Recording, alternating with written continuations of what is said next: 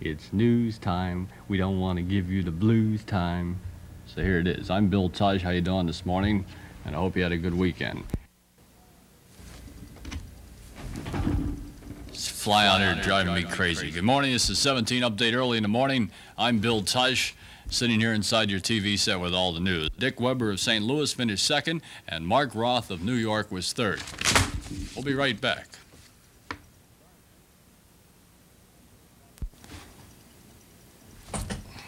I'm Bill Tush, and our director, as usual, the amazing Mr. Dynamite, and Troll was on audio tonight. This program has been pre-recorded. What a dope. He always forgets.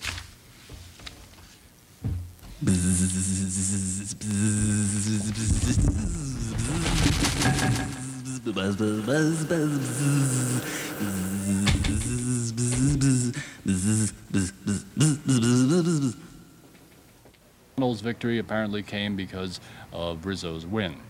Marty, the marijuana-nibbling mouse, never rehabilitated, and he died of old age. The little field mouse found fame last year when San Jose, California police caught him in a trap baited with marijuana. He had been nibbling marijuana in the narcotics evidence locker. Police overlooked his vices and made Marty the department mascot. You can take it, buddy. Come on. Police overlooked his vices and made Marty the department mascot. A spreading rash and heavy loss of fur afflicted him in his advanced age, and he was hospitalized in the San Jose Pet Clinic last month. He died in his sleep there on Tuesday. Marty was one toke over the line.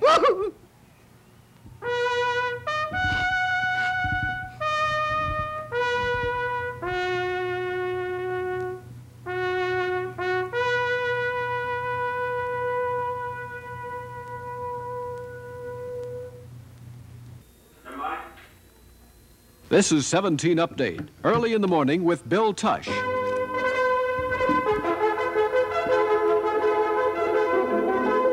And directed by Emmy Certificate Award winner Mike Allen. Now, here's Bill Tush. The turkey. Good morning. How are you this morning? As the guy said, I'm Bill Tush, and our weather forecast calls for some clearing overnight with a low around 40 degrees, partly sunny, windy on Friday, high around 60. It'll be clear and colder on Friday night with a low around 30. Then on Saturday, sunny and cool. Hope that holds up with a high expected around 50 degrees. I'd like to show you our satellite radar weather picture, but I didn't get time to stop by the drugstore and pick it up tonight. The Hawks lost to the Bullets last night. National acclaim. I was up in Toccoa about a month ago. Very, very nice city. Residents of at least 8 towns in southwest Georgia have reported sighting unidentified flying objects with red and green lights. They saw them early yesterday. The State Patrol at Albany had called for several persons about 3:30 yesterday morning. The callers included law enforcement officials who reported seeing a large flying object. They described it this way, with a red light on top and a green light on the bottom, and flying at treetop level. The patrol said most of the callers said there was a very intensive light beaming out. Where do you think all us New Yorkers come from, huh? What do you think, there's no UFOs? Speaking of outer space. I don't know. What do I know about anything? From the planet Crouton. Oh, weird. The patrol said most of the callers said there was a very intensive light beaming out of the middle section. Sightings were reported in several area towns, including Arlington, Valdosta, Moultrie, Bainbridge, Thomasville, Camellia, Pelham, and Adel. The patrol said there were no reported aircraft in the area during the time of the sightings were called in, but a flight specialist at the Albany airport said he saw 2 bright planets at about the same time the UFO sightings were reported.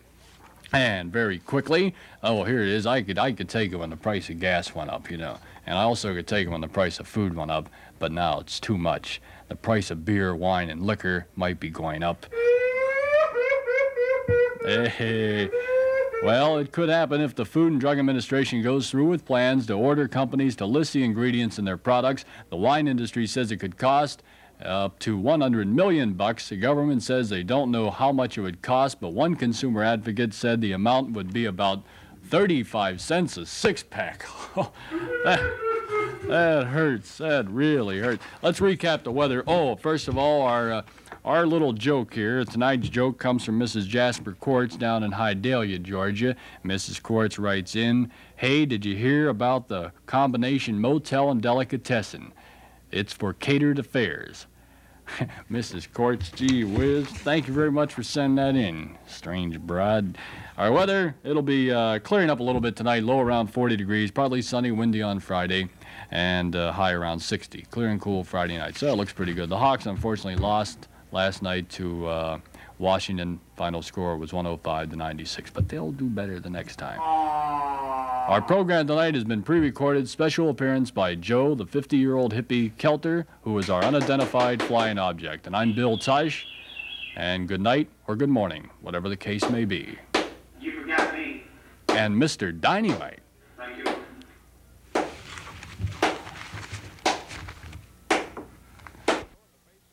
It's a 17 update early in the morning with Bill Tush. Look at him. He's asleep. I'll get him.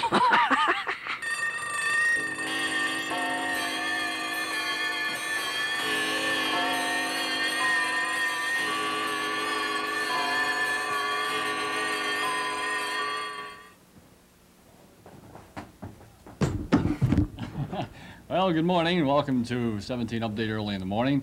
I'm Bill Tush, and our weather forecast overnight is going to be mostly cloudy and colder for overnight and again on Saturday, with a low expected tonight to get down into the low 30s. It'll be clear and cold on Saturday night with a high expected Saturday to get into the mid 40s. Sunny and cool on Sunday, so hopefully by the weekend some nice weather and a high expected near 50.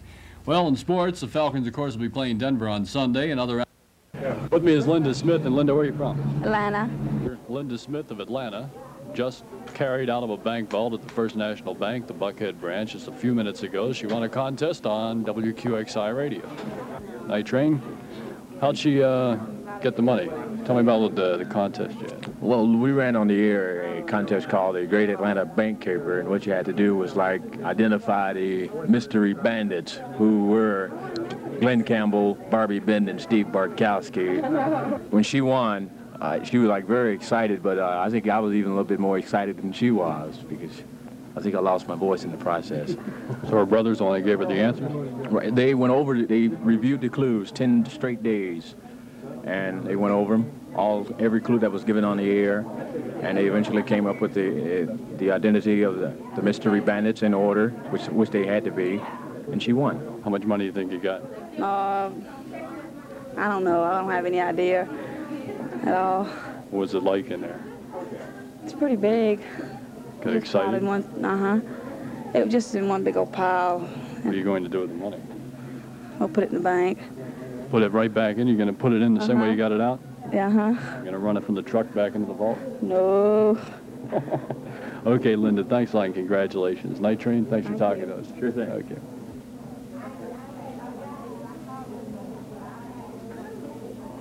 What you see there are the leftovers. And I'm going to figure out a way to get in there. For the First National Bank, the Buckhead branch, I'm Bill Tush. Thank you, Bill. Weather for the weekend, mostly cloudy, colder overnight and again on Saturday, but by Sunday has some sunshine, be a little bit cool, high expected near 50. And tonight's joke comes from Elmo Gribbets in Vidalia. Elmo sent in this little bit of humor. Should there be sex before marriage? Not if it delays the ceremony. Old Elmo, you weirdo, you're a regular Milton Berle, you know that. Well, that's our news. 10:30 Sunday morning, I'll be here for Academy Award Theater. I do hope you'll join me then. Have yourself a good weekend.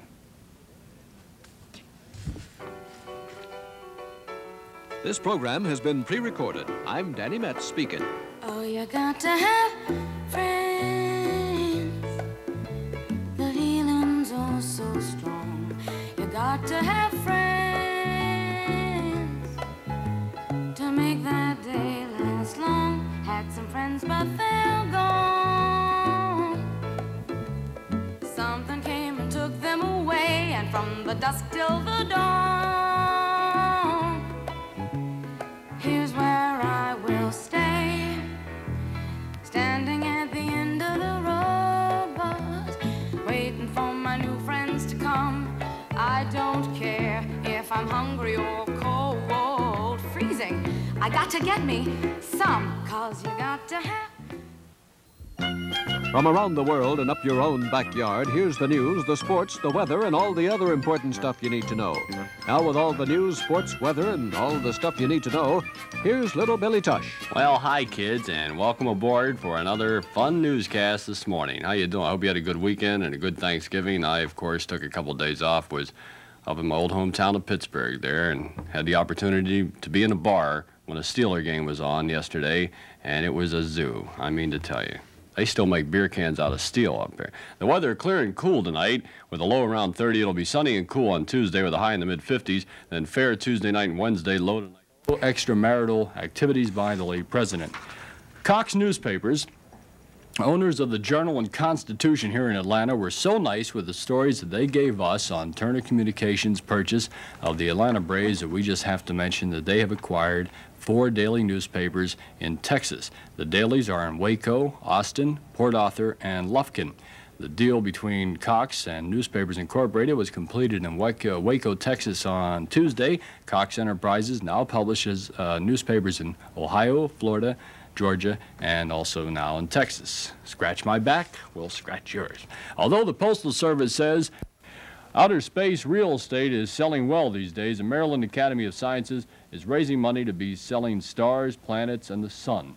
A spokesman says this month alone, 100 stars have been sold for $25 apiece. The Academy is giving buyers deeds to their heavenly bodies and all their objects coming within their gravitational field. So that's something we got to look forward to in the future. 100 years from now, somebody, discovers a star and lands on it, and then some guy that's here, his family will say, my grandfather bought that 100 years ago. And Gary Dahl sends out thanks to everyone that made this Christmas merry for him and his family. Gary's a guy that invented the Pet Rock. The Pet Rock sells for $4 a piece, and Dahl put them on sale 3 months ago, and they've passed the 1 million sales mark. I got one here, really. This is an honest-to-goodness one, and all day yesterday I spent trying to train this thing to do all the tricks that it's supposed to do. Look at it. Sit up, boy. Come on. Sit up. Sit up. Roll over. Come on, roll. Play dead.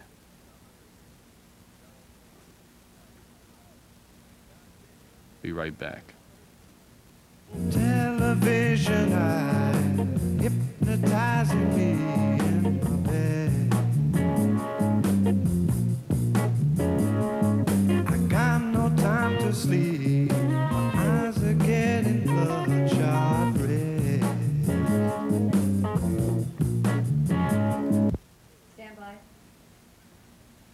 Come on. Come on, boy. Come on. Come. I don't know.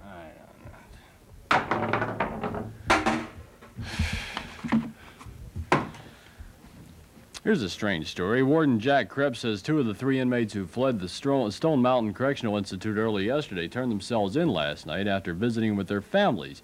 Krebs says 23-year-old Johnny Robinson of Nelsonia, Virginia, went to Griffin to see relatives he hasn't seen in years, then caught a bus back to the prison, and 21-year-old Kenneth Gillen of Winder was returned to the facility by his mother and stepfather. Krebs says the inmates were worried about their families, but they decided to return to the prison once they saw them. Another escapee, 35-year-old Charles Reed of Warner Robins, is still at large. He was serving a life term for murder. The chairman of the State Penal Committee says he will push legislation at the coming general. And that about does it for our little thing here this morning. Again, special thanks to our director, Mr. Mike Dynamite Allen. On audio tonight, the amazing Ron, the Polish King Buchwald. I'll see you later.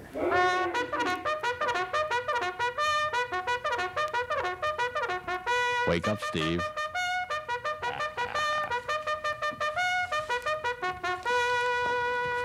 This program has been pre-recorded. Until next time, we must say adieu. Adieu, adieu. How do you do? This is Tom Słupinski speaking.